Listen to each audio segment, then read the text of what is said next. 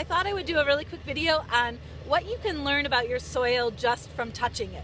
So it is important to get in there, to get down right into your soil, to get to know it. So I'm going to reach in here and I'm going to grab a handful of soil. And what I'm going to do is I'm going to show you, I'm going to squeeze it back and forth in my hands like this. All right, and what I'm doing is I'm first testing the water holding capacity of this soil. So what I'm noticing is that yes, it is starting to clump up, which is great. So that means that it is able to hold water because it's held together. I can even hold it up and it doesn't crumble. But now if I just carefully press on it, it does crumble. And this is a great soil texture. This means that it holds water and it also crumbles, so that means that it also drains well. So that's a great sign right there that this is holding water. So why is it holding water? Well, there are 3 different kinds of particles in soil. They are 3 different sizes. There is sand, which is the largest particle, silt, which is the medium-sized particle, and then clay, which is a teeny, teeny, tiny particle. And all 3 of them have different roles to play in your soil.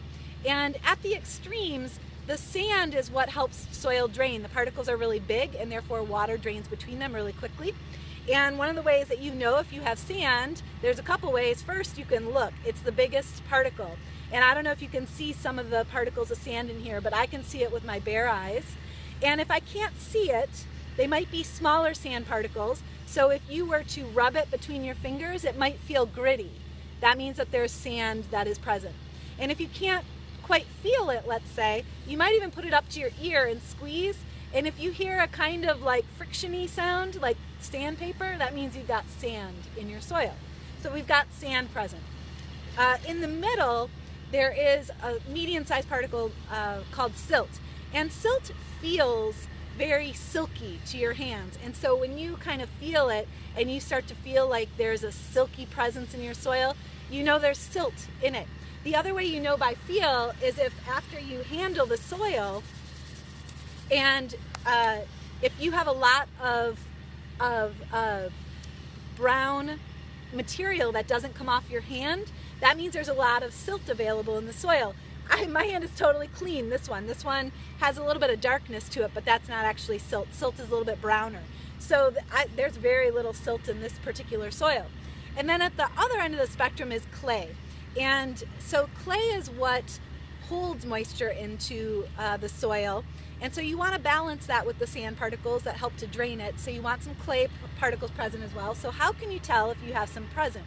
Well, the first way, like I mentioned, when you squeeze it, and it does tend to squeeze together, think about your clay class or your pottery class, or if you've seen people with pottery, you know how that clay really sticks together. It's kind of rubbery, right? So if it sticks together, that means there is some clay there. But how much clay is present?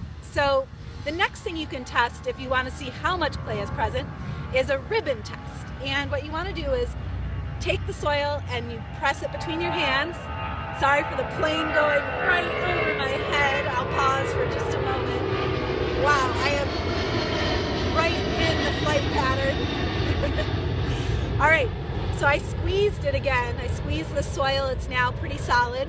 And if I put it in my hand and I use my first finger and my thumb and I press the soil out in between, it'll start to form a ribbon. Now in this case, the ribbon barely forms and then it falls off the tip of my hand. Now what that means is there's very little clay present. If you have a clay soil and you do this and you press it out like this, it won't go it'll extend even potentially down the whole side of your hand, and that's how you know you've got a lot of clay present. All right, so that's a little bit about clay by feel. So get on out there and get intimate with your soil and touch it, feel it, smell it, listen to it, see what's present in your soil. All right, see you on the next video.